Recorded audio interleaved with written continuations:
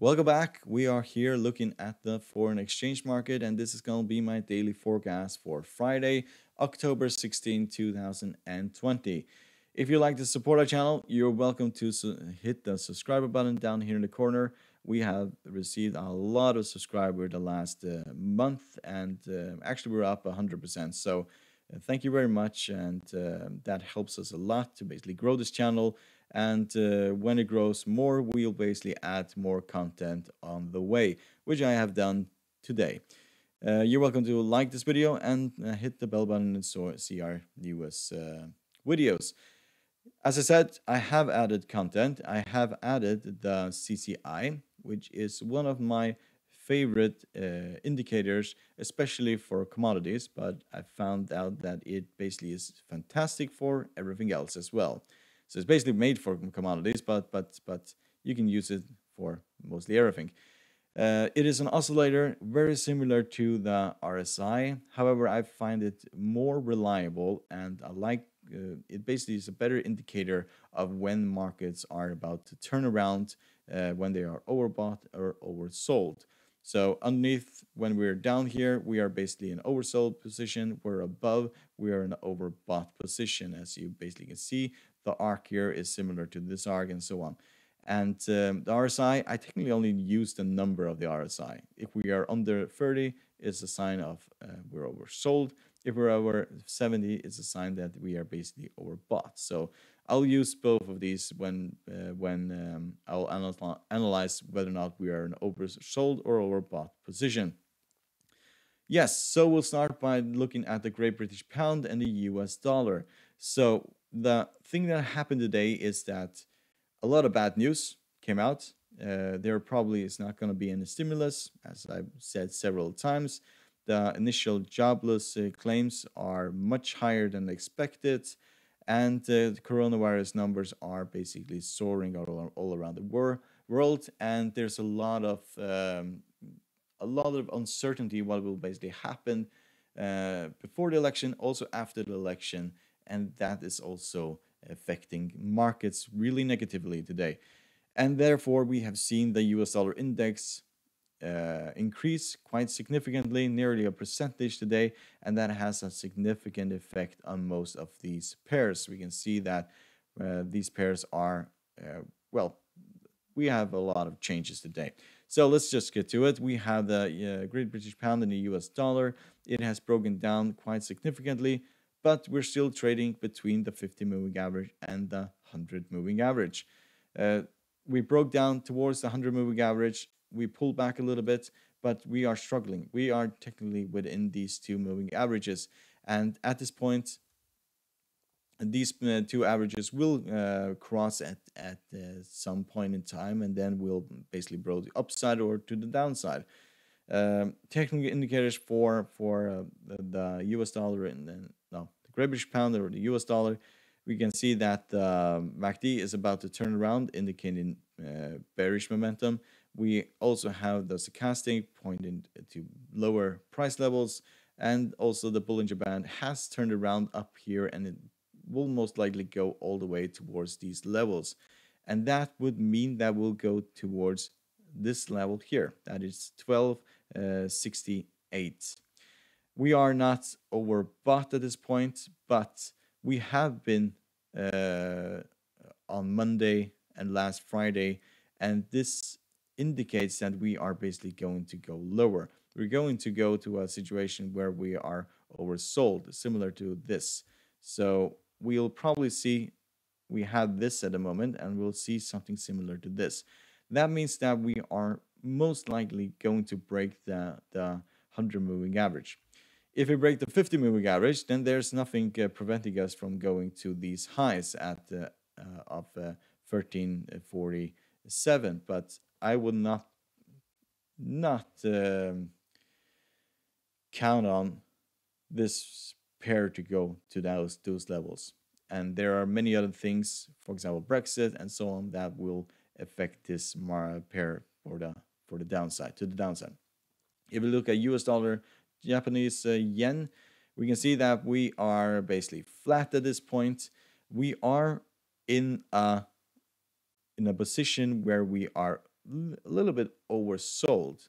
RSI is not indicated, but the CCI is indicating that we are in a position where we are oversold. So we may see another turn to the upside towards the 50 moving average before we go lower. The technical indicators for MACD is technically flat, but the stochastic is indicating as well, similar to the CCI, that we are about to turn around here. And that will mean that we will have a little bit of bullish momentum. However, I do believe that the market here will go towards this trend line. We are actually trading within this trend line here, and need to remove this. We are trading within this channel here, and that means that we will most likely go towards this lower channel before we go upwards. But in the short run, probably for Friday and also Monday, we will trend upward towards the 50 moving average before we go lower towards this trend line here, which is at 103.740. So looking at the euro US dollar, we have broken down quite significantly today. We're down minus 0.43. This was expected. We were in an area here of where we were overbought, and we can see that we have turned around. Now we're going to a position where we're gonna get oversold. So we'll most likely run into resistance at the 100 moving average, which is at 1166. If we break 1166, that opens the door to much lower levels, for example, to the 150 moving average at 1145. But I don't believe that will break the 100 moving average. We are currently trading between the 50 and the 100 moving average. A break above the 50 moving average, we will then go and test this area, which was significant resistant in the past. But for the time being, I think that we're just going to trade sideways. A lot of choppiness up and down between the 50 and the 100 moving average. If you look at the MACD, it is about to turn around, indicating bearish momentum. The same goes for the stochastic. It is bearish momentum, and the Bollinger Band is indicating that we are going to do a turn towards the lower Bollinger Band at around levels of 1162. That is quite low. That is actually these levels. I don't believe that will go lower than the 100 moving average.